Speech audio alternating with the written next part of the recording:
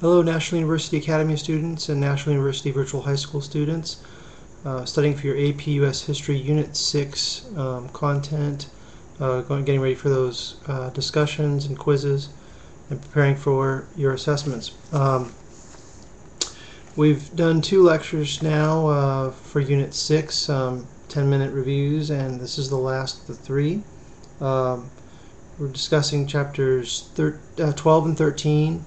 We've gone over everything from the Second Great Awakening and religious revivals of the 1830s and 40s up through Mexican-American War, and now we are taking a second quick look at John Tyler. And I just was explaining that he was an accidental president, profoundly out of sympathy with the rest of his party, that he became president when Henry Harrison died after a very short time in office, and that Tyler's principal project was to the annexation of Texas. He was a states' rights, pro-slavery candidate who, again, was the accidental president because of Harrison's death. For the Texas Revolution, San Jacinto proved to be the decisive battle of the war due to the capture of Santa Anna and the Texan army. You can look at page 366 for that. Over 630 Mexicans were killed that day in San Jacinto, and only a handful of American soldiers died. And looking at your textbooks, review page 375, you're getting into now the United States has won the war against Mexico, and it has attained the great harbors in California. It was desiring out of the deal, and San Francisco and San Diego principally. And historian Frederick Merck explains why the hesitation by the United States in incorporating all of Mexico at the time of the Gadsden Purchase had more to do with a particular combination of racism and colonialism. You'll note that the United States didn't want to end up with a India-like, British and India-like situation where they had a colonial administration governing a people that they would be hard to democratize or incorporate. And there was all these essays written at the time and editorials and blurbs in the paper about the mongrel peoples of Mexico who won't be able to be incorporated into the United States. So there was this these racist attitudes and colonial fears, and you can review that on page 375.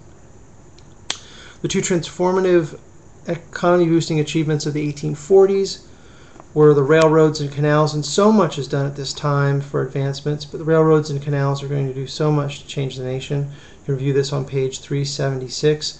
The Erie Canal, what an immense project that was. But you also have great innovations around this time. John Deere's steel plow, invented in 1837 and then mass-produced in the 1850s.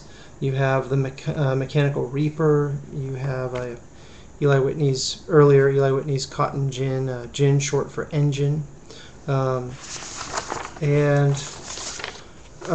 as I mentioned earlier, with the Irish immigrants coming over, you have this new working class, and we talked about the German immigrants and why they came. If you want to note that, the new working class, page 384. The treaty that brought Mexico and California to the United States after the Mexican-American War was the Treaty of Guadalupe Hidalgo. I had already mentioned that. And then Secretary of State Daniel Webster finalized the agreement with the British resolving the disputed boundary line between Maine and the Canadian province of New Brunswick. And this was when he signed the Webster Ashburton Treaty.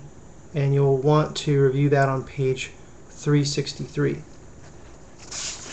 What I did not do to any degree here is go over with you some of the great inventions and innovations of the time. I'm just going to take a second to do that. It's not something crucial for the exam. I'm not going to ask a lot of questions about this in a sort of pop quiz manner, but I do want to review it with you because this was a time when, if you know your world history, the British Industrial Revolution had been such a boon to its economy, and now the United States, its innovation is starting to lead the way. We have John Finch in 1787 with the steamboat, Eli Whitney 1793 with the cotton gin, 1798 Eli Whitney, it's a jig for guiding tools, facilitated the manufacture of interchangeable parts. This is all going to lead toward the automation process at Henry Ford. In 1802, Oliver Evans, the steam engine. 1813, Richard Shuttleworth, the cast iron plow. 1830, Peter Cooper, railroad locomotive. First steam locomotive built in America, Peter Cooper.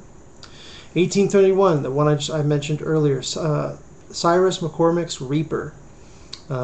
Mechanized harvesting, early model, could cut 6 acres of grain a day. 1836, Samuel Colt, the revolver, first successful repeating pistol. Also one of the early things that had interchangeable parts, leading to early automation. A little later than this, but we're getting there. 1837, John Deere steel plow, I just mentioned that. Steel surface kept soil from sticking. Farming thus made easier on rich prairies of Midwest. Charles Goodyear, 1839, the vulcanization of rubber made rubber much more useful for preventing it from sticking and melting in hot weather. So that's called the vulcanization of rubber. Charles Goodyear, 1839. 1842, Crawford W. Long first administered ether in surgery, and I'll have a little excerpt for that in a second. Samuel F. B. Morse telegraph, 1844. 1846, Elias Howe sewing machine. 1846 again, Norbert Rillieux, the vacuum evaporator, improved the method of removing water from a sugar cane. And let's see, George Pullman, Pullman passenger car, first railroad sleeping car suitable for long distance travel. That's in 1859. William Kelly was the air boiling process, which is an improved method of converting iron into steel, usually known as the Bessemer process. Talked about this a lot in our U.S. history course this year for NUA. And I just want to go back to the medical science issue.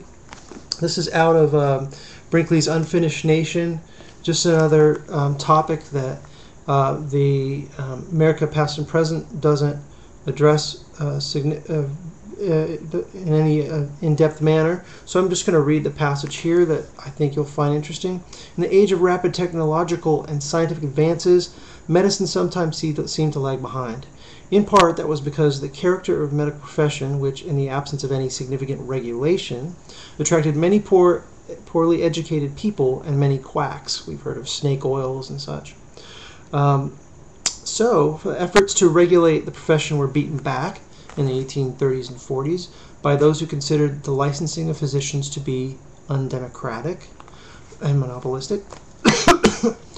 The prestige of the professions therefore remained low, so people didn't trust medical doctors. The biggest problem facing American medicine, however, was the absence of basic knowledge about disease.